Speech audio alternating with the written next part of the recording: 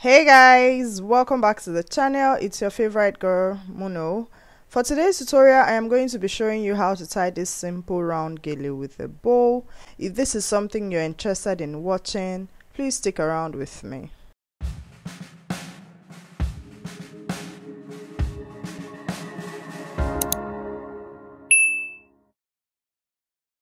To achieve this style, I am using an Owambe sized ashoke.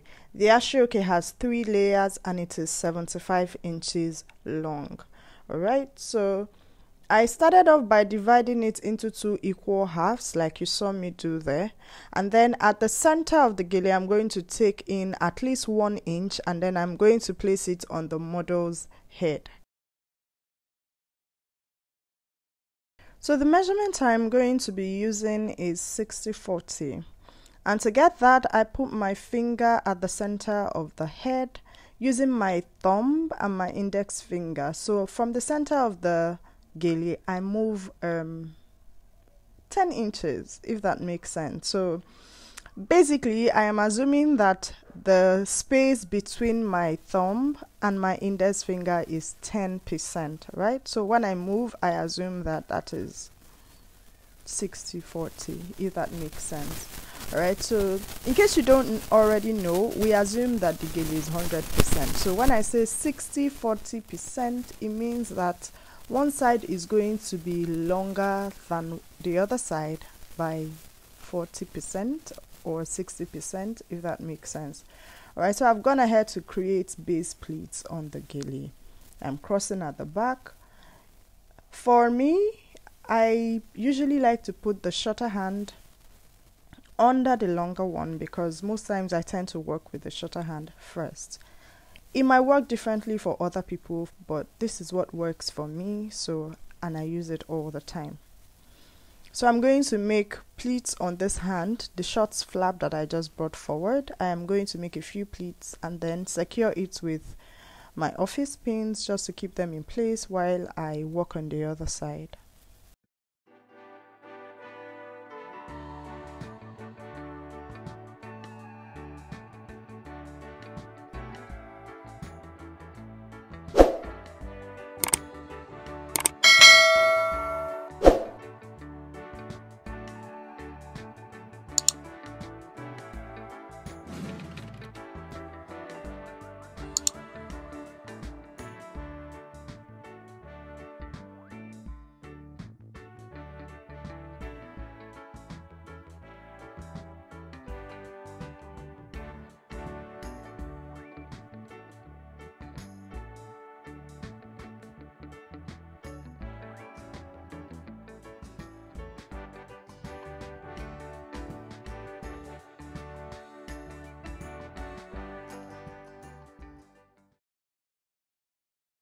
Once I am done with this, I am going to move on to the other side and also make pleats on that flap, okay? Only that this time I am going to pleat that flap until the last one, okay? So it means I'm going to make round pleats on that flap till I get to the end of the fabric. If you have watched this video up until this point and you're not yet subscribed to the channel, please consider subscribing to the channel so that you can become a part of this awesome family. When you do, don't forget to turn on the notification bell so that you get notified every time I upload a new video. Okay, don't forget to like this video, share this video with your friends. You never can tell who needs to see this. If you have any questions for me, please leave them in the comment section. I try as much as I can to respond to every question. Although sometimes YouTube filters some questions away and then I don't see them. But when I do see them, I try to respond to them. Alright, so if you have any video suggestions for me, please leave them in the comment section. Or better still, you can send me a picture of the style you want me to recreate on my Instagram page. The handle is on the screen right now.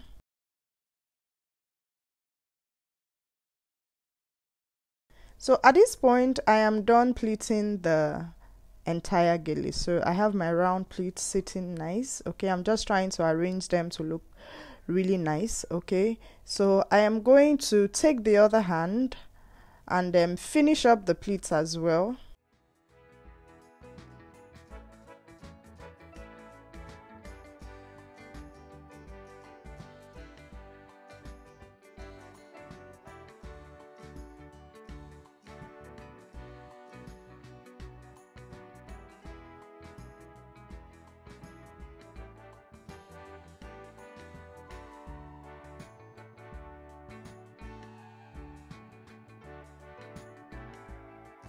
So now that I have everything nicely pleated, I am going to cross it and make a knot, just one knot there, and I'm going to leave you to, you know, finish watching the video. The rest of the video is really self-explanatory, so you're going to see how I formed my bow there. I've done this style before, but I used a different method, and I think I did that on the mannequin. So on the human head, you can see how I achieved the style without having to tie with rope, because I got a lot of questions on that previous video if it was necessary to tie down with thread, or if the style can be achieved without using the thread tying method. Okay, so this is it here. You can achieve that style, that same style, without having to tie with thread. Okay, thank you guys for 36,000 subscribers. You guys are amazing. I love you guys so much. Thank you for watching this video. Until I come your way next time, stay safe, stay blessed, and don't forget, Jesus loves you.